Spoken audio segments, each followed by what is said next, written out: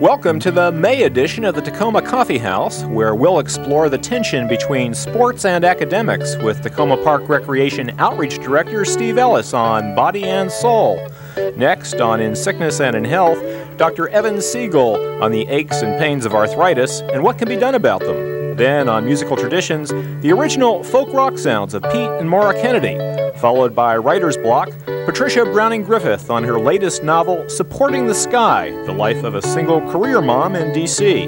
On Coffee House Forum, the pros and cons of the proposed inter-county connector between Montgomery and Prince George's counties, plus commentaries by Randy Boehm and Haynes Fraser, and poetry by Rose Solari and Norman Greene. But first, the editors of the Takoma Voice have the news. Hi, I'm Eric Bond. And I'm Nancy O'Donnell, and we've got the news. 5 months after he pulled the plug on the American Dream Mega Mall project, Montgomery County Executive Doug Duncan announced on April 30th a so-called Smart Growth Plan for resuscitating downtown Silver Spring. Duncan told a press conference outside Bell Flowers on Georgia Avenue, quote, "The revitalization of Silver Spring will be the culmination of a number of projects, not just the development of the central core. The Smart Growth Plan," said Duncan, "is designed to curb growth in rural areas and redirect it towards urban areas. Silver Spring is the first designated Smart Growth area. Planned highlights include a detailed assessment of the Fenton Street Village, the construction of a transportation center in the downtown area, expansion of Montgomery College, the enhancement of open spaces, and new housing." Duncan expects to name a developer for the central business core by the end of May. The Main Street Center, a group that emphasizes a human-scale development model for urban centers, will conduct the assessment of the Fenton Street Village. Duncan has asked county offices to work with the Park and Planning Department to increase the open and green space in the older commercial areas of downtown Silver Spring. The county executive also says he's anxious to hear creative proposals to furnish new market rate housing that will work in the central business district. Duncan struck a positive note about the future of the often maligned downtown Silver Spring, saying, quote, "With the access to public transportation here, Silver Spring should be the prime location in which to locate families." A high concentration of the toxic chemical PCE was discovered in a test of groundwater outside of Wholesale Cleaners earlier this year, raising concerns in the Sligo Creek neighborhood. Wholesale Cleaners is located at the corner of New Hampshire and University Avenues, just across the street from Sligo Creek. A February 19th test taken by WSSC registered the chemical at 94% above the EPA limit for drinking water. When Bill Easterly, a member of Takoma Park's Citizen Advisory Committee on the Hiker-Biker Trail, found out about the high PC levels, he asked the Maryland Department of the Environment to investigate. Quentin Banks, spokesperson for the department, said that he is concerned with the reading and its impact on the aquatic life. He added, however, that while the reading was high, quote, "people don't drink the water in Sligo Creek." And Banks noted that Wholesale Cleaners was twice inspected after the February reading, and both times were in compliance. The question of the PCE's lifespan is in dispute. According to Banks, PCE disappears in a matter of months or so. Independent researcher Sean Jeong maintained it can survive up to 100 years, while WSSC environmental engineer and project manager Mike Vitaglione called PCE a very persistent chemical. Vitagliano said the problem isn't going to be over anytime soon. On Sunday, April 20th, some 20 people joined the first annual Earth Day Bike Around. Participants noted that Takoma Park is a very hilly city. Part of the journey passed over the newly constructed bike trail along Sligo Creek Parkway. Dan Robinson, president of Sligo Computer Services, a co-sponsor of the event, pointed out the depletion of wild growth along the creek due in part to the very bike path riders were using. Robinson also noted the riprap installed along the banks.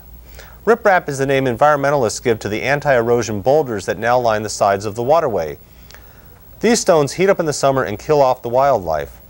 Further down Sligo, past the Takoma Park border, the creek ends and the water is channeled into a cement ditch. The bike around lasted approximately 2 hours, beginning and ending at the gazebo in Old Town. The Takoma Voice also sponsored the event.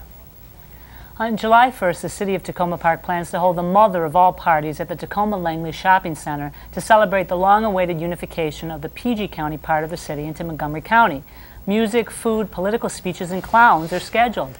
City Council member Bruce Williams is enthusiastic about the site. Other city residents are unhappy that a strip mall accessible only by car was chosen to celebrate the long-awaited unification of Takoma Park. Liz Lerman, director of the renowned Dance Exchange, has brought a unique vision to Takoma Park. The troupe's new home is 7117 Maple Avenue. Unlike most dance companies which use young athletic dancers, Dance Exchange mixes dancers of all ages from 18 to 73. Lerman's work has been called revolutionary and probing for the way that she joins spoken work with movement. Most notable is her use of senior adults. Their gestures replace youthful physicality. Managing Director David Minton describes Takoma Park as good for the troupe. Quote, "The community is just right for Liz. Warm, down to earth, it has so much to give," says Minton. Liz Lerman's Dance Exchange offers training for adults in dance, healthcare, education, and other artistic disciplines. The 10-member dance troupe conducts residencies around the world. For more information about local performances and dance classes, call Liz Lerman at 301-270-6700. Lee Avenue resident Bill Schickler thinks hunger and poverty aren't inevitable, and he's out to convince you as well. A truck driver for Glidden Paints for 21 years, Schickler has bankrolled a TV series called Media Watch on Hunger and Poverty for over 2 years now. The talk show airs several times a week on public access channels around Washington, including on Channel 54 on Thursday and Sundays and on Channel 49. Schickler said that he got active against hunger 20 years ago when he concluded that the technology exists to feed everybody on the planet. He says that people tend to ignore hunger because they feel they can't do anything about it and because they lack information from the media. Quote, "Poor people don't have PR firms," observed Schickler. Schickler urges viewers to take action, such as asking for more media coverage of famines, like the one currently taking place in North Korea. Or Schickler suggests join an anti-hunger organization or pursue a career in nursing, health, agriculture, or preventative medicine. The Takoma Park Farmers Market has caught the attention of the feds, and no, don't worry, it's not under scrutiny by the DEA cannabis warriors. In an initiative to promote farmers markets around the country, a delegation from the U.S. Department of Agriculture visited the Takoma Park Farmers Market on Sunday, April 27th. Takoma Park resident Rudy Arredondo, a member of the Civil Rights Implementation Team at the AG Department, said that farmers markets like the one in Old Town Takoma help small farmers stay in business. "We simply want to make sure that programs get down to real people," said Arredondo. "By promoting farmers markets," he said, "we hope to give small farmers who use healthy growing methods a better chance to compete." Takoma Park's Farmer Market is held Sundays from 10 a.m. to 2 p.m. on Laurel Avenue in Old Town. The midweek market is on Wednesdays from 4 to 7 p.m. on the city lot, Carroll Avenue at Takoma Junction. Takoma Park, long known for its annual folk festival, also has an annual jazz festival organized by boogie woogie piano player Dave Lorenz. The second annual Takoma Jazz Fest will take place on Sunday, May 11th at the Takoma Park Middle School on Piney Branch Road. The festival will start at 11 a.m. and bebop till after 8 p.m. A smorgasbord of regional talent has been assembled to please every jazz palate. Admission is free and open to the public, so bring your blankets and folding chairs or pay an entrance fee, and you can sit under the big top. Along with the smooth sounds will be crafts, persons, artists, and sculptures will display their creative efforts. And yes, there will be plenty to eat and drink. Again, the date of the Jazz Fest is May 11th, Mother's Day. So show Mom how cool she is and bring her under the big top for an afternoon of hot jazz and cool folk. The big question around town these days is, who will get the Sammy? On May 18th, the Takoma Voice and Sligo Computer Services, in conjunction with the Takoma Foundation, will host the first annual Azalea Awards. Outstanding members of the community will be recognized for achievements that benefit Takoma Park. Efforts like the Sligo Creek cleanup, the Orange Hat Patrols, and the Maple Avenue cleanup will be recognized. The Azalea Awards will be presented between 4 and 5 p.m. on May 18th. The Takoma Voice newspaper will present the Sammy to the citizen who has best carried on the activist traditions of the late Mayor Sam Abbott, a tradition of instigating social change, albeit in a sometimes irritating manner. Before that, from 3 to 4 p.m., the Takoma Foundation will award its spring financial grants. Refreshments will be served. Again, that's Sunday, May 18th at the Sam Abbott Citizen Center, 7500 Maple Avenue. And that's the news from the Coffee House. I'm Eric Bond. And I'm Nancy O'Donnell, and we go out with this rite of spring.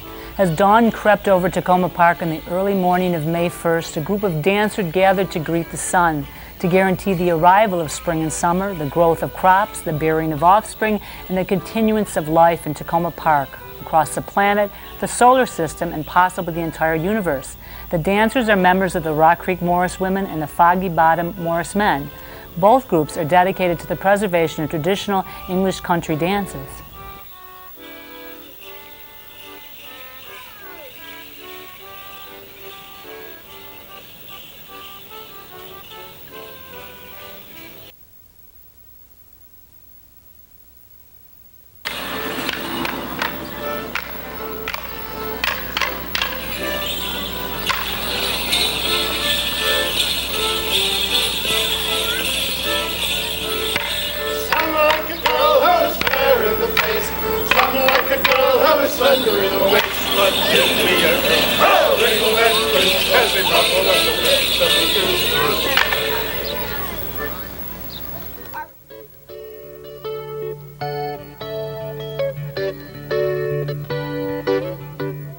Next up, the county exec's new Citizens Committee for Silver Spring Redevelopment. Randy Boehm asks, where are the have-nots? Followed by a discussion of athletics and academics in Takoma Park with the Recreation Department's Outreach Director on Body and Soul.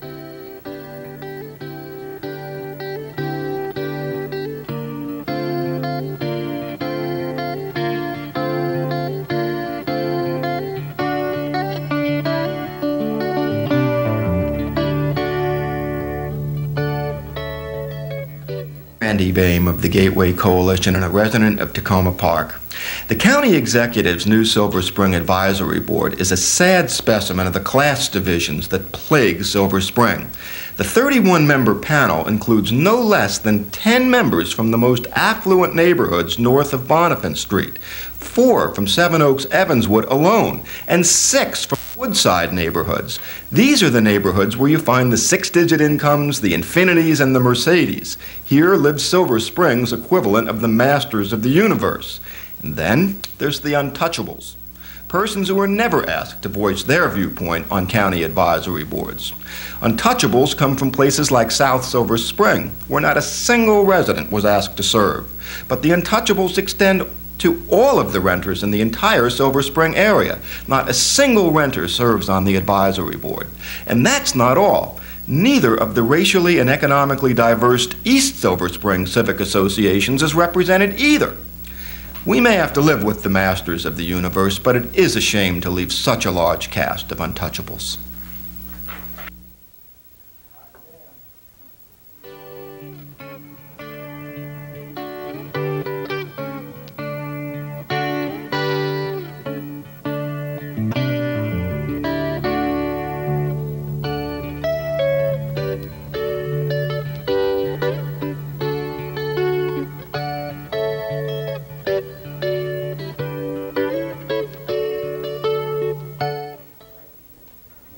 Hi, and welcome to Body and Soul. I'm Howard Kohn. In Takoma Park, we now assemble each year about 200 sports teams for our kids, which means a whole host of us adults are involved in coaching soccer, baseball, basketball, football, lacrosse, and so forth. It's fun, it's rewarding, but simple it is not. For instance, what about kids who show a lot of enthusiasm for hitting home runs but are decidedly lackadaisical about their homework? Should you use sports to punish players for poor grades? Okay, why not? Well, what if your punishment causes a kid to drop out completely? As I said, it's not simple. But we have at the Recreation Department someone whose job it is to wrestle with this sort of dilemma on a regular basis. He is Steve Ellis, the Outreach Director, and he's here with us in the studio. Hi. How you doing, Howard? Nice Welcome, to be Steve. Here. Maybe we should call you Mr. Community. Mr. Community Service. Yes, well, Well, I mean, your Community job is really to bring us together. I mean, we talk about community, and here we've hired you now to pull together the kids, but really the adults as well, in a way that you know, no one else has. Well, we should call you, as you said, we were laughing about this, we should call you the savior, huh? No, don't call me the savior. I'm just trying to help out and put some basic programs together, together with some innovative programs, hopefully, that'll give the kids in the Takoma Park area and also their parents an opportunity to participate together and grow from it. And so you work primarily with kids. You pull in some of their parents? Teens and preteens, teens. I also work with seniors. I'm trying to revamp the seniors program, which has been a bit dormant for, I guess, the last year or so now. All right. So we'll talk about some of those programs, but let me throw at you this question I raised in the intro. The idea, this tension between sports and academics. You and I were talking one day and you said, really, sometimes we go overboard, those of us, guys like me who are nuts about sports, and we forget about the other half of it. Well, I guess it's more this division sort of people either all the way for academics or maybe a little too far into the sports thing. I just feel we're in an age now where academics and sports need to be integrated, and kids can be taught how to manage both their athletic and their academic endeavors so that they get the maximum out of those experiences. So this example that I was using, I mean, kid has bad grades. I mean, this came up recently in a soccer team that I'm coaching. His mother wants him to sit out, just have me as the coach suspend him for a couple of games. Is that a good idea? Well, first of all, I guess in a recreational sense, it's not up to you to suspend them. It should be up to the parent. It's on the parents first, and the way in which they're going to raise their children and how they're going to, I guess, use extracurricular activities to maintain the balance in their child, ensuring them getting their schoolwork done. As the coach, you or I, we're there to basically be a secondary conduit, if you will, to try and reiterate the positive values that the parents need to initiate with their child at home. So if a child's not doing well in school, if they're in a grading period and the grades begin to slip, the parents should notice that first, and they, depending on what their policy is, may decide they want to suspend their child. But they may come to you or I for advice, especially if the child has been a part of our program for a certain time, and ask us maybe if they need to suspend the child or use the activity to as a disciplinary tool. How much time, how many games or how many practices should they miss in order to hopefully get the point across? Right, right. I mean, eventually it becomes a real factor. If a kid's a pretty good athlete, he's got to maintain a certain grade point to get on the school team at middle school or high school. That's I guess an institutional factor that the kids eventually run into if they're on a competitive level, and a certain athletic sport, if you will, is part of their future desires. If they desire to make a high school team, that's one of the realities that one way or another they'll have to come to grips with. You have to, in high schools now, you have to make the grade point. Yeah, there's a minimum grade point of, I believe it's 2.0. Yeah, right. Well, I mean, it's something. It is something that you wrestle with, I wrestle with.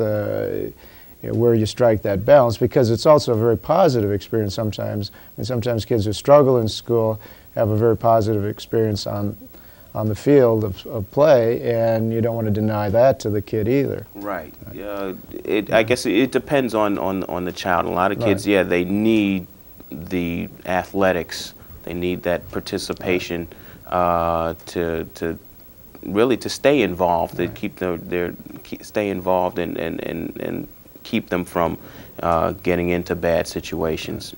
Well, one of the classic programs that you inherited you've been here on the job now, what, about 6 months? Actually, no, full-time within the outreach department. On May 15th, it'll be a year. A year? Boy, 14 it days, seems like yesterday. Well, congratulations, one-year anniversary.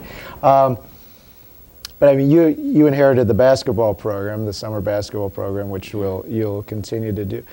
But the Yes League. The Yes League. Youth Exposed to Success. And you've expanded that. I mean, that's we're looking to expand right. it this year. We're going to expand it.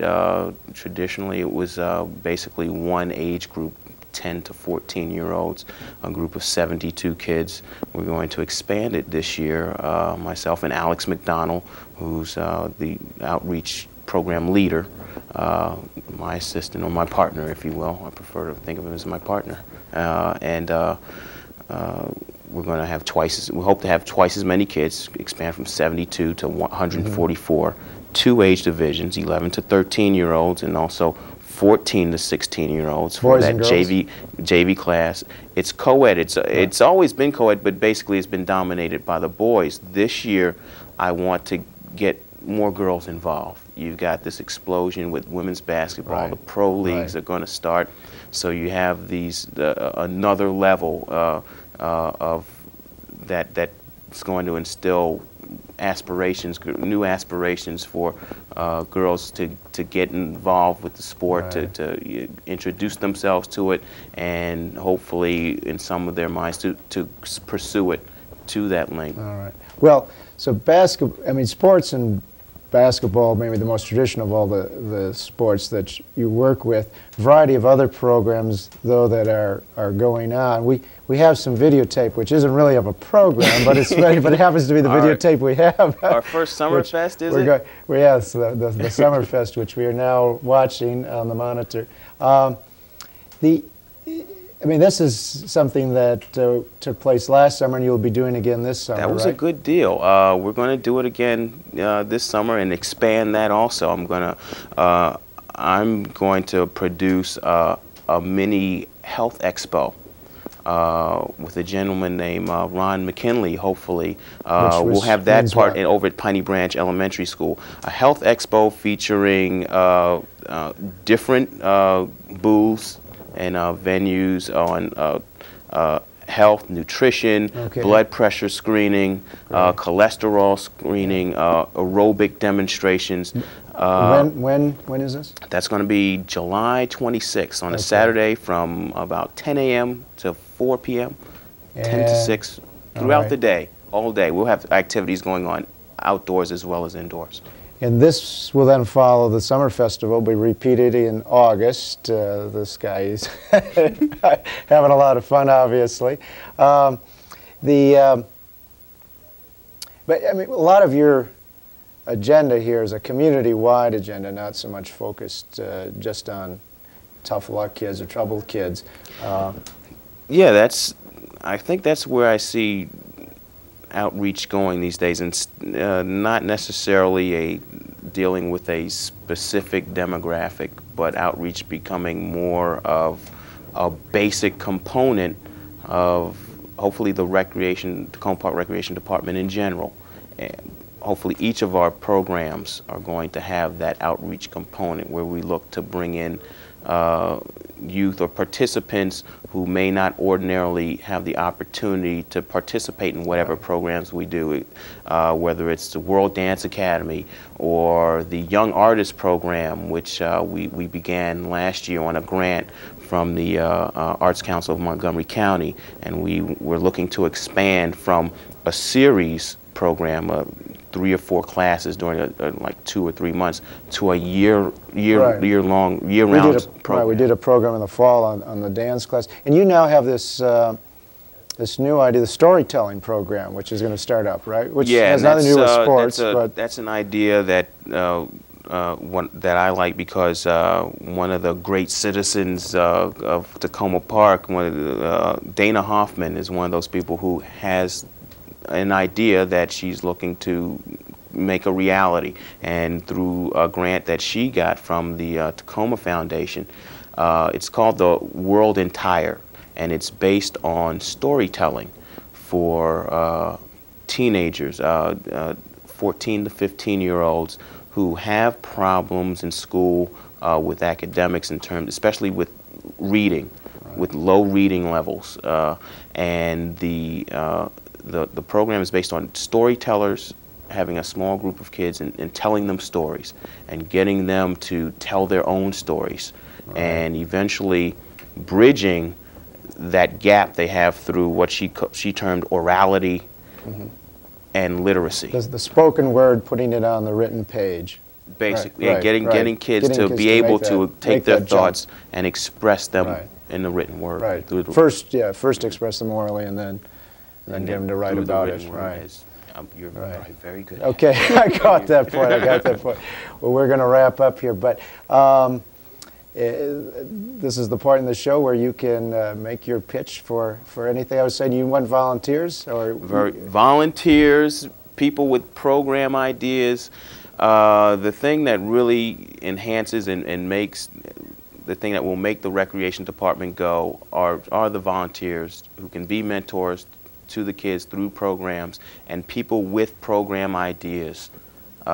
Just come by the office and see me. I'm there at least part of the time, unless I'm not running around from program to program. Call me up. If you have an idea, we can talk about it. If it's something that can be done, we'll get it done. Great. Thank you very much, Steve. That's it for this time. Until next time, I'm Howard Kohn, just trying to keep body and soul together.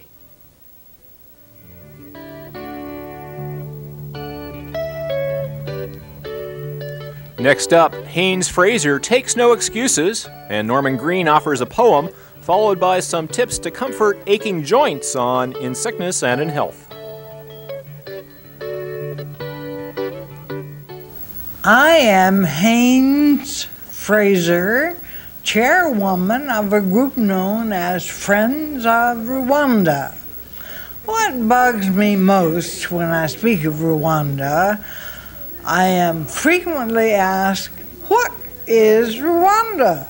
Or, "Why are you involved there? Why not Appalachia?" I say, "Oh, is Appalachia your project? What do you do?" The answer is usually nothing. An Appalachian project is fine, I say, but there is suffering all over the world, no place more so than Rwanda. The point is to help somewhere. I choose Rwanda. What do you choose?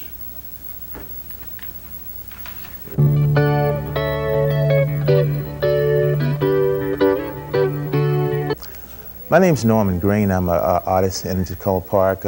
I do sculpture, painting, and poetry sometimes. And recently I did a show called Common Images of Black Males, in which I had poetry in the show. And I wanted to read out some of my poems that I did for that show. The first one is called Energy. Okay, here we go. Energy. Energy comes in many forms, shapes, and colors.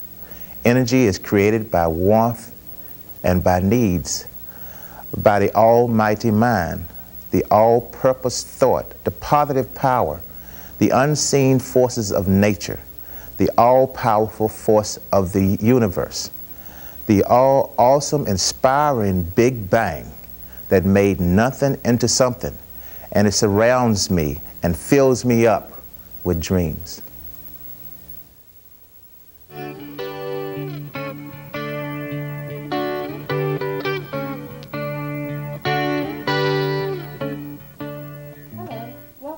In Sickness and in Health. I'm Cathy Kristiansen. Arthritis affects 100 million Americans by some counts. From an irritating ache in a knee or thumb or neck, it can worsen until an afflicted person can't work anymore, or walk, or live a normal life. Dr. Siegel is a practicing rheumatologist of Arthritis and Rheumatism Associates and also affiliated with the Washington Adventist Hospital. He's here to tell us how we can prevent this joint disease, or, if we already have arthritis, how we might lessen its progression and pain. Dr. Siegel, welcome to Takoma Coffee House. Thank you very much. It's a pleasure to be here. Thank you. Arthritis is not one disease only, is it, as we often think of it? Not at all. As a matter of fact, there are 100 different forms of arthritis, some of them associated with other diseases, others in a disease in and of themselves. We like to categorize them into two separate parts. Some of them are considered inflammatory types of arthritis. Other are considered degenerative types of arthritis, wear and tear types of arthritis. And what would a sufferer feel, the range perhaps of what they'd feel? Well, the common denominator for all types of arthritis is pain. The majority of patients will feel an achiness in their joints, often or most frequently with movement. Some patients with inflammatory types of arthritis, like rheumatoid arthritis, will be very, very stiff in the morning hours, lasting sometimes for hours at a time, later loosening up as they begin to move their joints. The other very common thing is swelling of a joint, and one of the danger signs of arthritis is when a joint becomes red, warm, and hot, and that indicates inflammation. So some people might be in pain virtually all day from Oh, this. absolutely, yes, although the morning time is often the worst. We have a graph here that shows a breakdown of arthritis by age. Many of us think of it as an old person's disease, but it's not, is it? No, it's not at all. As a matter of fact, a very large number of people are young with arthritis. As you can see from the graph, as people get a little bit older, the prevalence of arthritis rises. In patients in their 60s and 70s, nearly half the people will have, in the population will have the arthritis. The graph shows the number of people per 1,000 in the population which have some form of arthritis. You can see as you get a little bit older, nearly half the population will have some form of arthritic illness. Now, arthritis can really sneak up on us, can't it? My brother-in-law was in an accident and had his neck photographed for whiplash. No whiplash, but he discovered he had arthritis and he didn't know about it. Oh, frequently that's the case. We can often find signs of arthritis even in joints that don't hurt early on, but they really need to be paid attention to once the pain sets in. Is it really important to catch it early, or what if someone waits a couple of years, they're not sure they've got it? What's the benefit?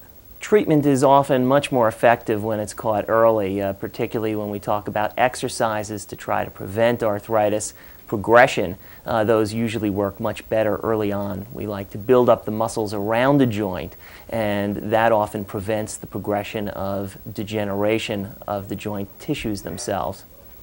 So if someone has a suspicion they may have arthritis, what should they do? Well, it's very important if you suspect that you have arthritis to see a physician early. Sometimes just some routine recommendations such as exercises, as I was saying, or local modalities like heat and ice. Sometimes there are some local creams that can be very helpful to treat mild arthritic symptoms. Most importantly, we try to teach people methods of performing their daily activities that will not put a lot of pressure on the joints so that there will be less progression. The other thing is that with inflammatory types of arthritis, progression can be fairly rapid to more joint destruction as time goes on. If we catch it early, we can stop the inflammation early on and prevent destruction of the bones, which later lead to deformities. So in inflammatory types of arthritis, where there's redness and warmth and swelling, we really hope that people come in early so that we can stop the destruction. So if I came into you and said my elbow's a little strange, maybe I have arthritis, what would the test be that you'd put me through? Well, the most important thing is to do a good physical examination and take a history of how the pain began and how the symptoms first started. A lot of times that will give me a tremendous clue as to what type of arthritis it is and what the prognosis is going to be. We next will do some x-rays usually of a joint. That will tell me how much destruction, if any, there has been within the joint already, and also give me a clue as to the type of arthritis that we're dealing with. Lastly, we often will do a series of blood tests because there are some factors in the blood that will help us to determine whether we're dealing with an inflammatory arthritis, which is likely to progress more rapidly, or a non-inflammatory arthritis like osteoarthritis, which is a wear and tear type of arthritis, which is less likely to progress rapidly. And those dividing the type of arthritis into those different categories help us to know what the best treatment is going to be. Now we have some photographs of different types of arthritis. I hope you can see the monitor where we'll show them. And could you perhaps describe what we're seeing? Yes, the first type is osteoarthritis. As you can see, the major joint problems are at the end of the joints. We call them the distal interphalangeal joints. Often the fingers become very knobby, and many people, when they look at their hands, will see this knobbiness at the end of the fingers. This tends to run in families. We didn't realize this a number of years ago, but there is a genetic component to this, and people whose mothers or aunts have, or women whose mothers and aunts have those types of changes in the fingers will often also develop those in later years. Could the hereditariness spread to perhaps instead of fingers they may have knee, joint problems? Absolutely, yes. We often see it in other areas as well. This other picture shows a different kind of arthritis. Yes, this is rheumatoid arthritis. You can really differentiate this from osteoarthritis by the pattern of joint involvement. You can see here that the wrists are somewhat swollen. The joints closer in on the hand, what we often call the knuckles, right near the palm of the hand, are mostly swollen. And the proximal joints, the joints in the middle of the fingers, tend to be more prominently involved. And we have another photograph of knees. This is a patient with osteoarthritis of the knees. One knee is involved here, and this is, again, a wear and tear type of arthritis, often not associated with a lot of inflammation, but a lot of destruction of the bone and the cartilage.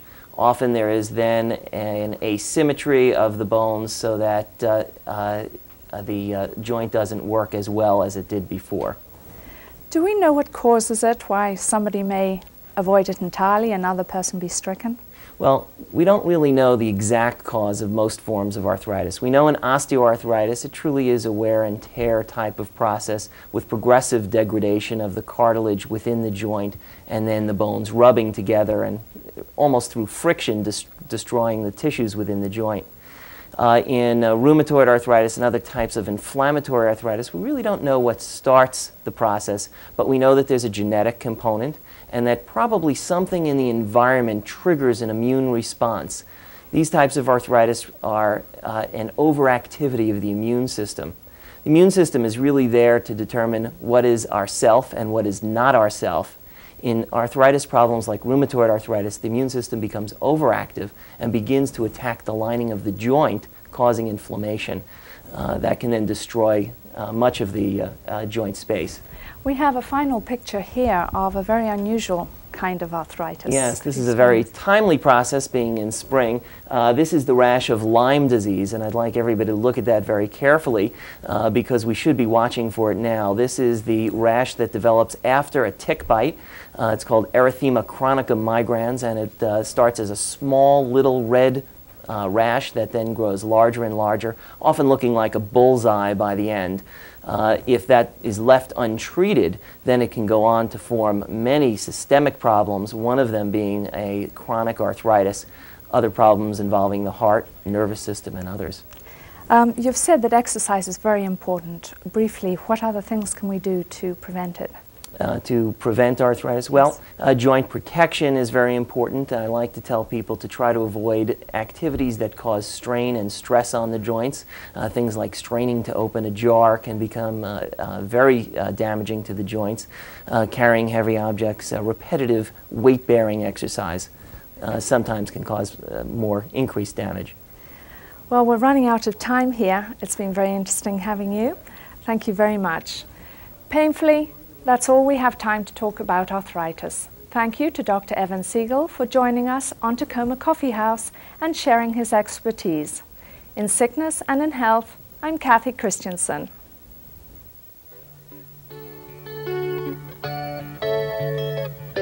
Coming right up, musical traditions featuring the folk rock sounds of Pete and Maura Kennedy.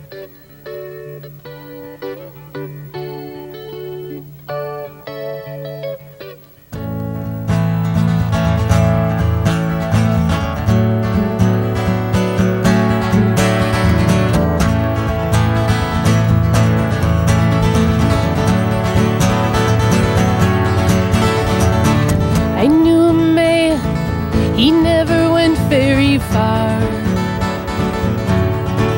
He had a hollow in his soul, a hollow in his heart. He'd come home every night and turn on the TV. He ain't nothing like you or me. He ain't nothing like you or me. Life is large, bigger than the both of us.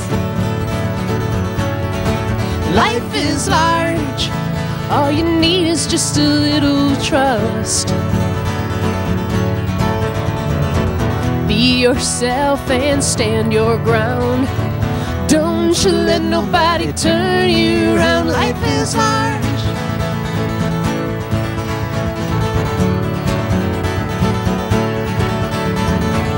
I knew a woman, she lived in our town. She had a bad situation, it nearly took her down. Ooh, and then one day, I guess it just got old. Well, she packed her bags and hit the road, filled the tank and took control. Life is large, bigger than both of us. Life is large, all you need is just a little trust. Be yourself and stand your ground. Don't you let nobody turn you around. Life is large.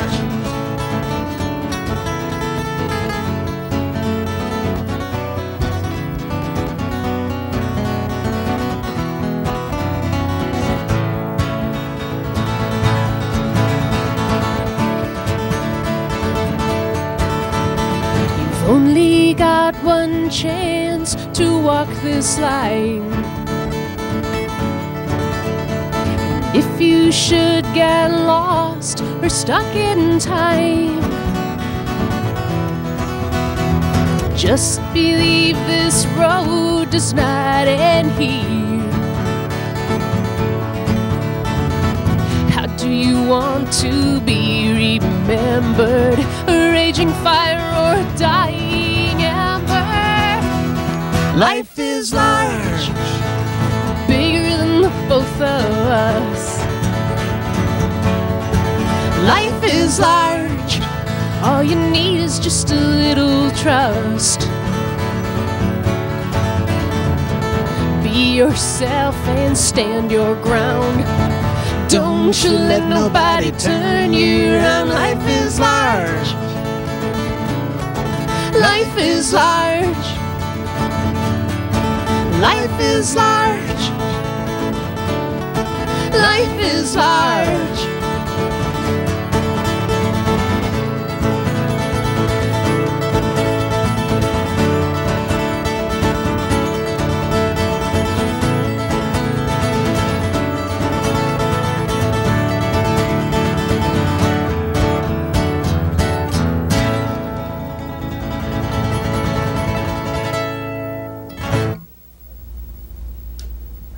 That's Pete and Maura Kennedy. I'm David Eisner, and this is Musical Traditions.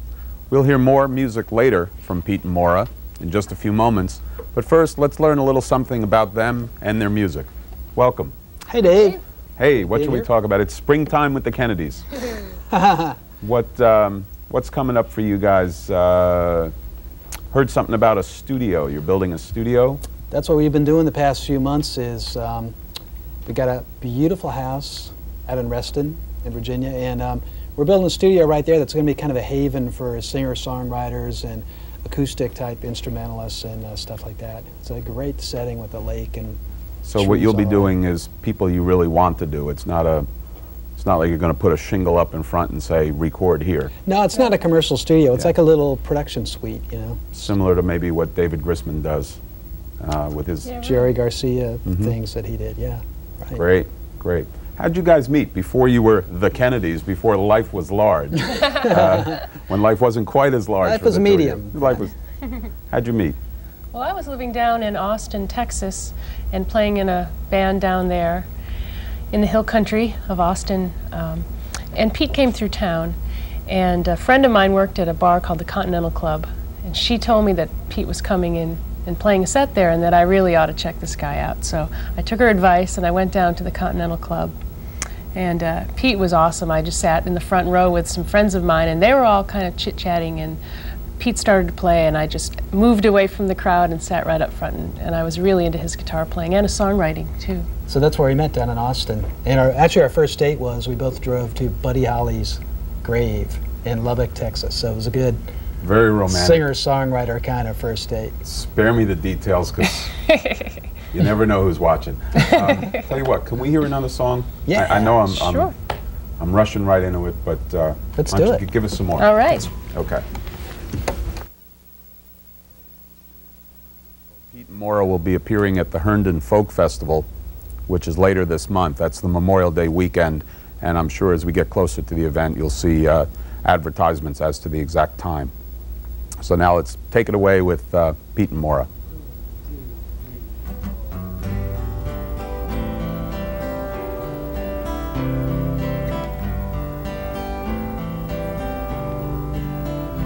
There's a cold wind whipping all around my face. Sunday just doesn't fit this place. I don't know why I feel so strange. Maybe some things never change, baby. Out on the scene since you hit 15. By now you know the whole routine. Take the AA and walk across Spring and Greene, but you still get lost, baby. Just another Sunday going nowhere, sitting on a bench in St. Mark's Square. Had a few plans, but they all fell through, 'cause there's nothing to win and nothing to lose, baby. It's St. Mark's Square. Yeah, you know we've been wasting time. Maybe it's your fault, maybe it's mine. You dream about a place way out somewhere. Wake up and you're right back there. It's St. Mark's Square.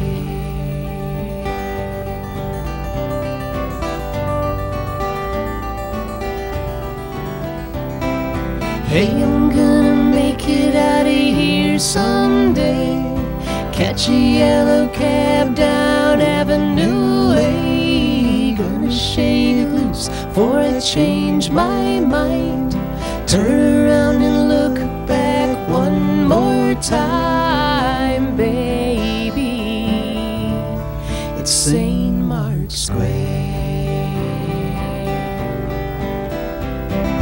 Just another Sunday going nowhere, sitting on a bench in St. Mark's Square. Just another Sunday going nowhere, sitting on a bench in St. Mark's Square.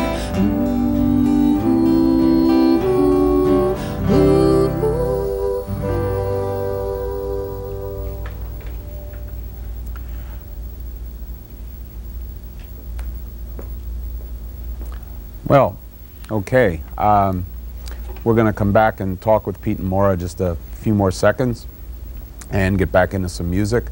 Let's talk for a minute about recordings.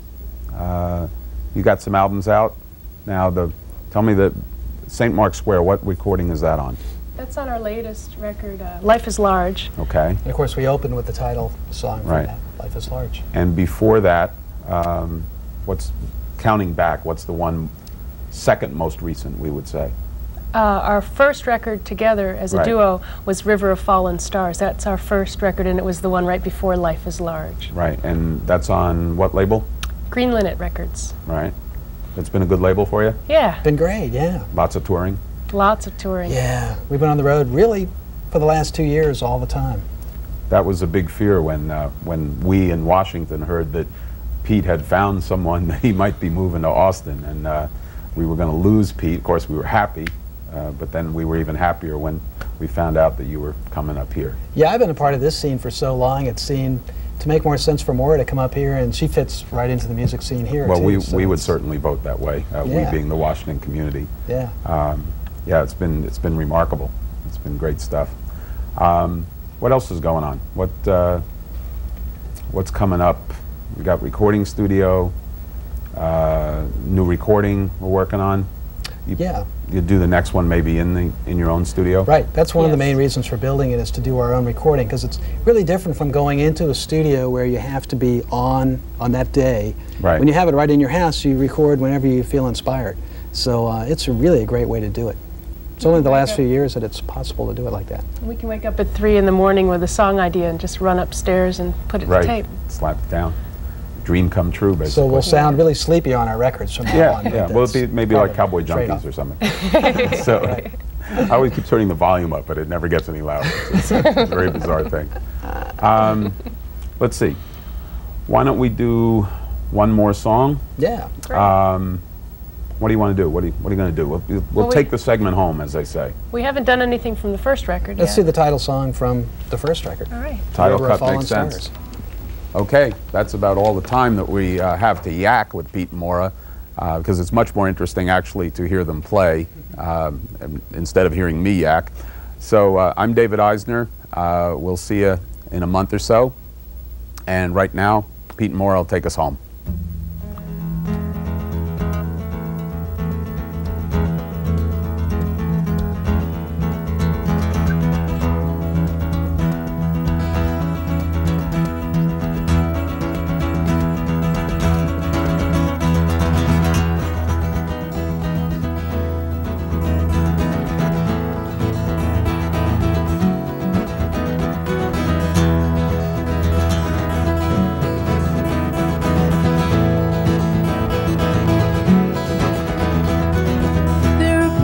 In the seaweed down by the snow cross, northern and mossy, they will echo off a star, and the jangle poets will sing their songs, while the pilgrim travelers will listen from afar.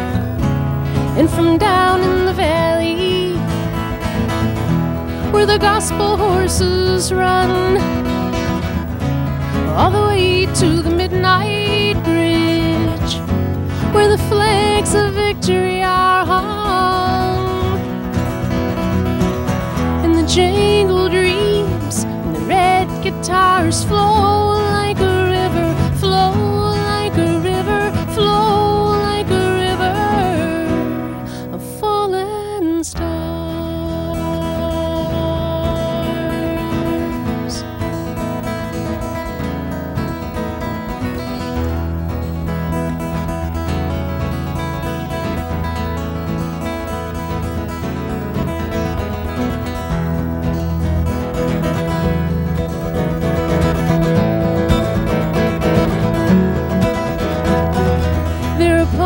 In the seaweed down by the snow cross, northern and mossy, they will echo off a star, and the jangle poets will sing their songs, while the pilgrim travelers will listen from afar.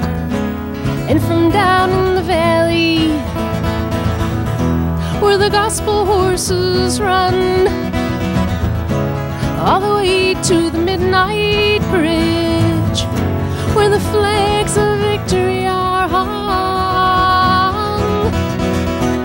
and the jangled dreams and the red guitars flow like a river, flow like a river, flow like a river of fallen stars.